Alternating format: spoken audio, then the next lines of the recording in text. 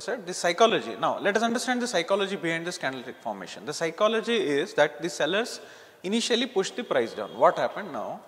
See here, the stock has opened, okay, here the sellers pushed the price down. That is why this is the tail, right?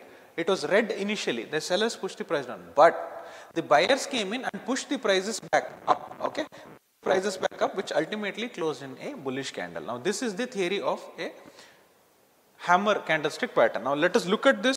If you are interested in our training or advisory services, please join our Telegram channel.